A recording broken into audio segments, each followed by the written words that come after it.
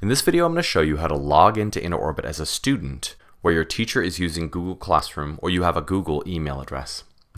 First, go to InnerOrbit.com, or your teacher may have linked you directly to our login page. From InnerOrbit.com, click Login, and then click Sign in with Google. A window will pop up asking you to sign in and confirm that you're signed in with Google, and you'll go directly to your student dashboard. When you first log into your classroom, you'll see upcoming assignments on the left-hand side. You can click into any of these to get started.